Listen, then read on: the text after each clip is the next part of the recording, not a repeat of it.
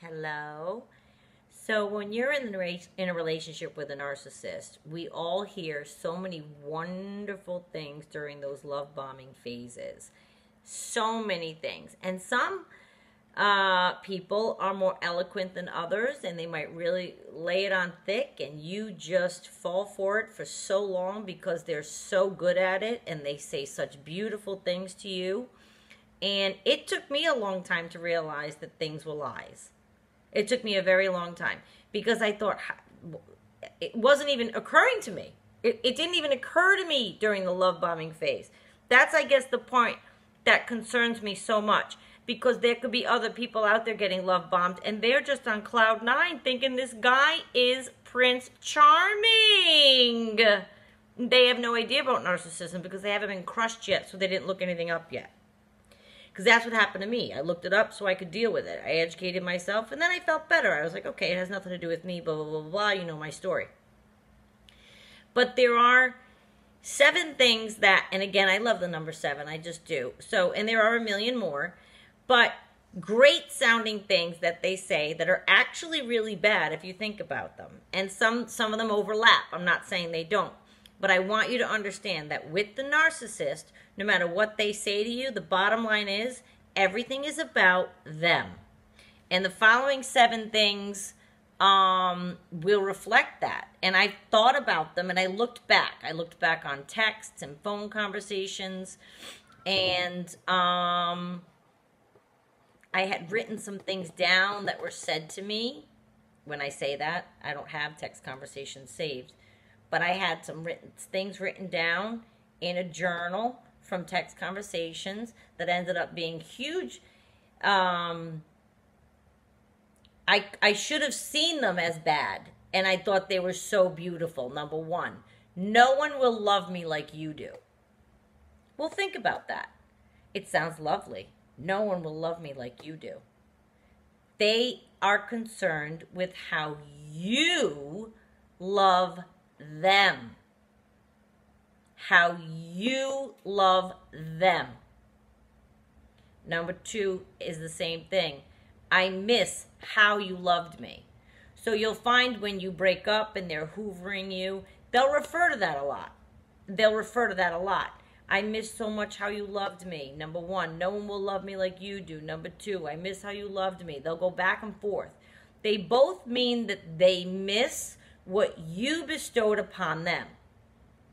It has nothing to do with them missing your heart, your soul. It's not, instead of I miss how you laughed at stupid commercials, or whatever the case is, you know, people list genuine things they love about each other. It's not that. It's I missed how you loved me. Well, that doesn't compliment me. Now I'm educated and I know that means because that's all you care about is how I'm loving you. That's all you recognize is that no one will love you like I do. Because you're worried that you won't find someone who loved you like that. You'll find supply. Okay, so 1, 2. Number 3, I know you'll love me no matter what I do. I just know, I know you love me so much. I know you'll love me no matter what. I know you'll love me no matter what. That's dangerous. And that refers again to when I said, I taught him how he could treat me. I let him know what was acceptable because I tolerated it. And every time something happened and I tolerated it, he would escalate and do a worse action because they're pushing your line. They're pushing to see how much you will tolerate. So if I tolerated this actions 1 through 487, by now we're on number 3, I know you'll love me no matter what I'll do. The first time that was said to me, I thought that's nice.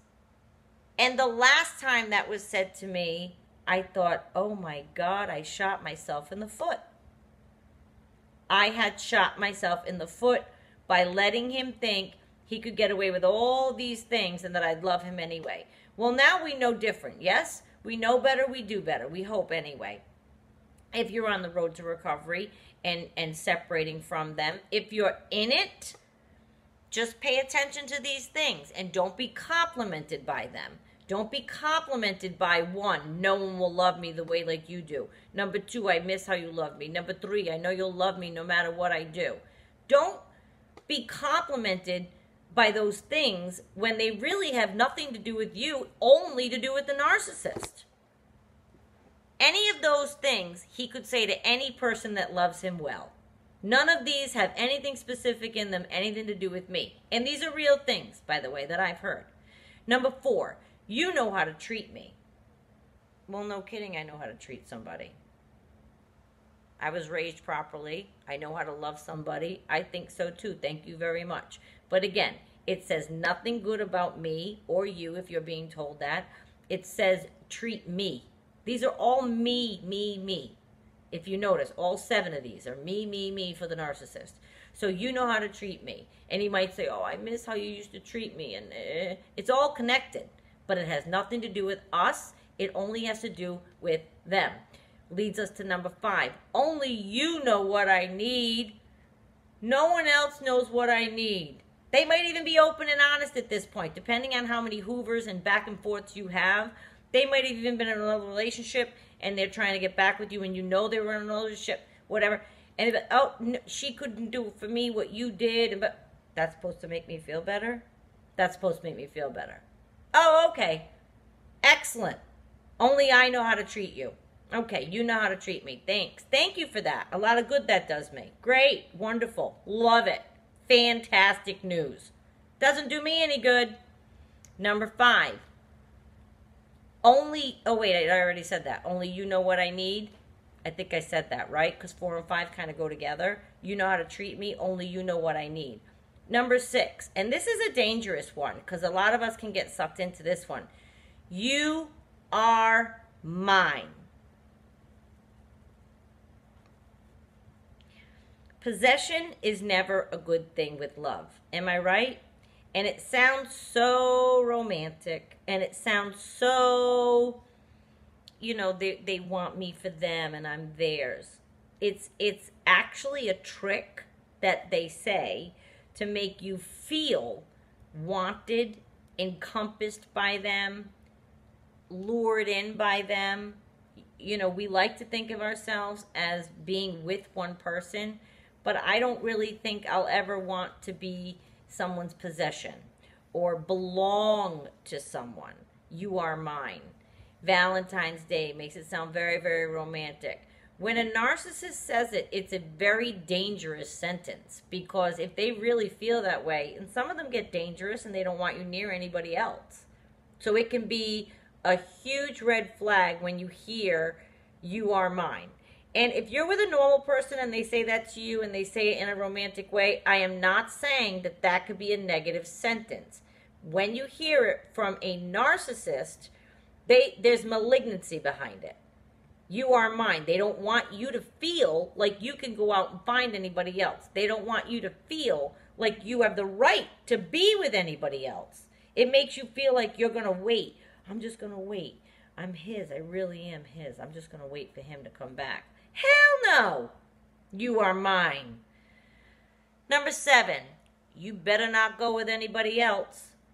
Goes to number 6. They say that to me, pardon me, to make you feel like you're that wanted, that they don't want you near anybody else. He'd go crazy. He'll go crazy if I'm with anybody else.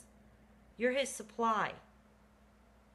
Again, none of these things. It was never about, you know, me, the person. And if you think of the things that they say to you that you get swooned in by, do they have anything to do with you? Or is it basically all of those kinds of things that have only to do with them, them, I, me, me. So these are great romantic sounding things. And they may actually be romantic if they are with a normal, healthy, functioning individual.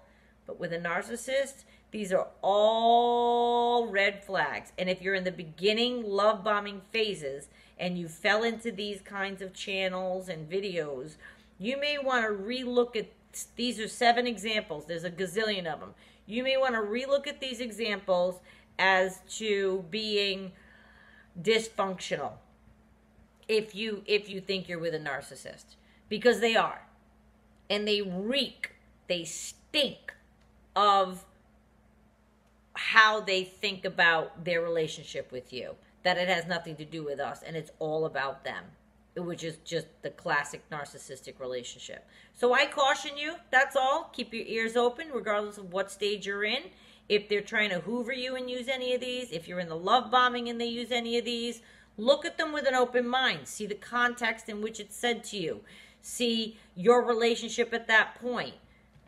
And just keep your eyes and ears open. So we remain educated and not fall victim to something that's actually manipulation. I don't want anyone to be manipulated anymore, ever again, on the whole face of the earth, ever. That's my goal. It's kind of lofty, I know. Okay.